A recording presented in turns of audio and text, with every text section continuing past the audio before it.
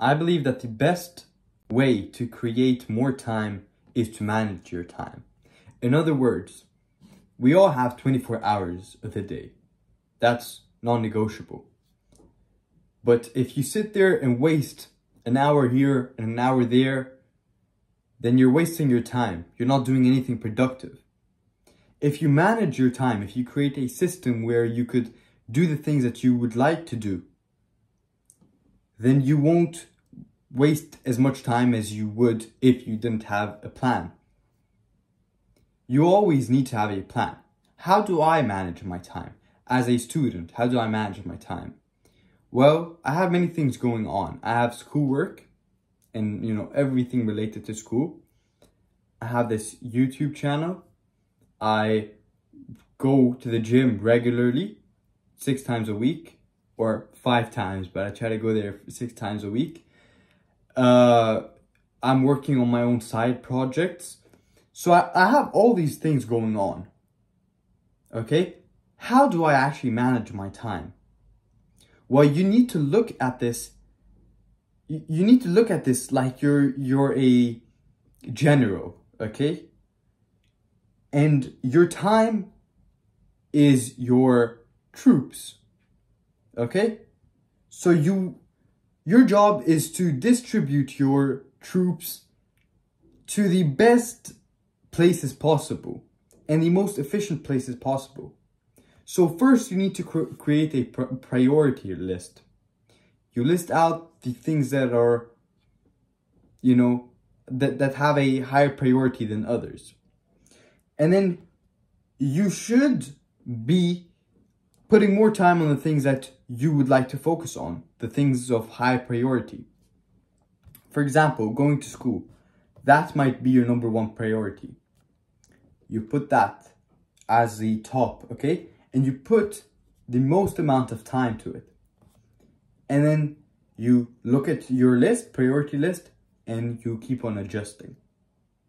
Create a timetable. At this time, I'm going to be doing this, at this place, with this person. So create a timetable, a manageable timetable. Don't try to make this impossible timetable where you try to cram everything together and you try to, try to become this sort of productivity master, because you aren't the productivity master. You need to approach this with 1 step at a time. You can't go out there and think that you're going to change your life in a couple of weeks, because you'll fail miserably. So take it 1 step at a time. And always, this tip is crucial. Always make sure to have enough breaks and rests. Your brain and your body needs to rest. Once you put it through too much work, your brain is going to give up.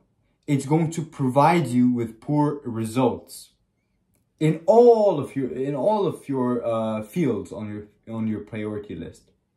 All of them. So it's crucial to give your brain some time to rest and to bring itself together so it could help you out tomorrow. Without rest, your brain will not be on your side. Your brain won't help you out. Your brain will fail you when you need it most. So give your brain the rest it requires.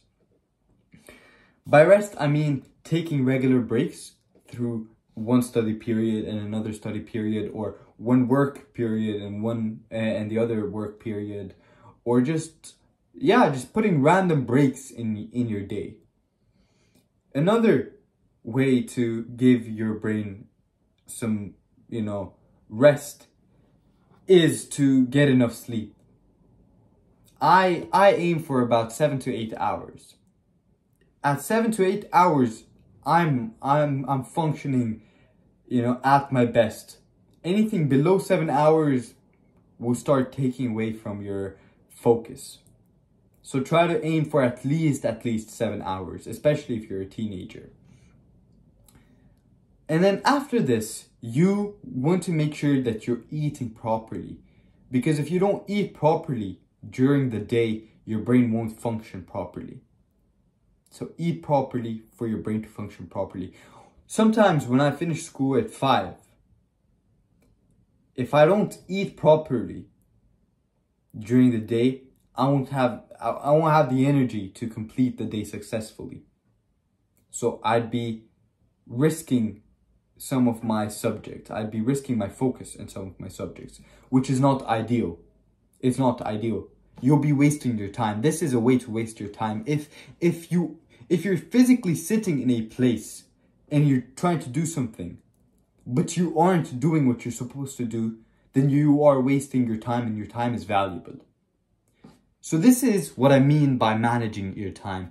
I don't mean it in the literal sense to just make a timetable and everything. No. Okay, don't get me wrong. That is very important.